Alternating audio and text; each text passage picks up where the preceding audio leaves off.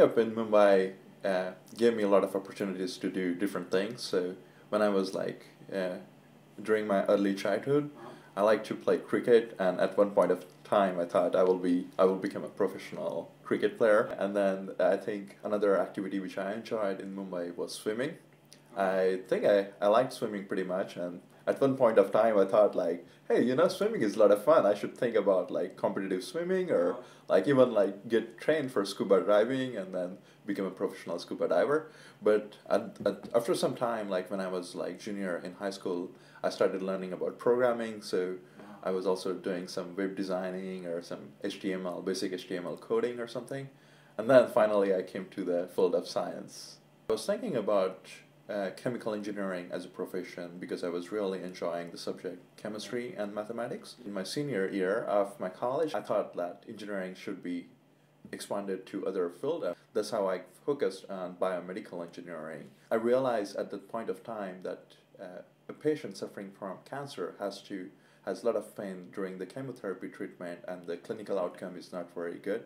So that motivated me to read more about how I can help by applying my engineering principles in the field of medicine. And that's how I started looking at the existing treatment. And then I realized that there is a need to improve the clinical outcome of existing cancer treatment and also reduce the side effect and cost. And that led me to work on drug delivery field, which I'm doing at the University of Delaware now.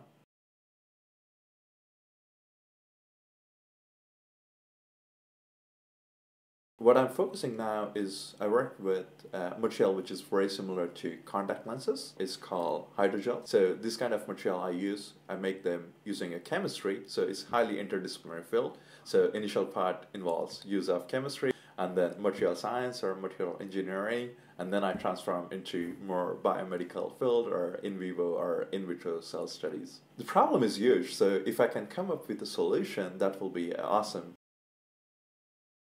There is a lot of potential because the cost of drugs are pretty high in particular disease treatments such as cancer therapy, and there are side effects. So to minimize the side effect and reduce the cost, we're working on drug delivery carriers so that, for example, if I have cancer on my skin in this particular area, even if I take the drug orally, it won't go anywhere in my body, but just go at this particular site. The question here is why we need to study if the hydrogel is stiff or soft. So imagine if you're having an injectable drug delivery carrier in your body, you need to make sure it's not very hard, because if it's very hard as metal, you will be uncomfortable and your body will also show some foreign body response.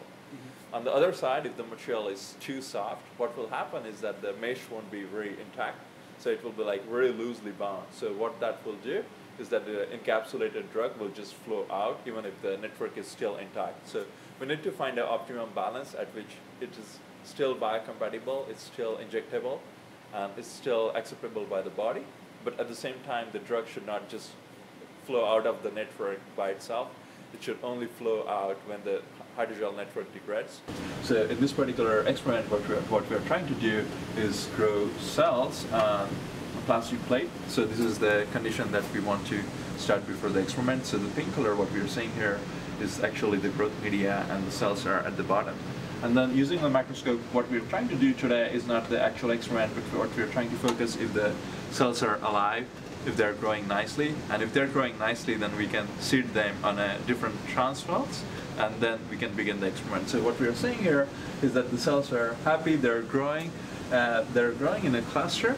So this is kind of exciting, and once I have enough number of cells, then I will be using them for next set of experiments where we can assess if the hydrogels are degrading and releasing the cargo molecule, which in turn are killing the cancer cells. So that's pretty much exciting. There are several times the reaction does not work the way I want, but at one time, after 10 times, after failing the reaction 10 times, there is one time the reaction works, and yeah, that's pretty exciting thing. And then I need to start thinking about, okay, if the reaction is working, what next step I have to do. So it's always continuous thinking. I need to critically think and generate hypotheses so I can solve the problem.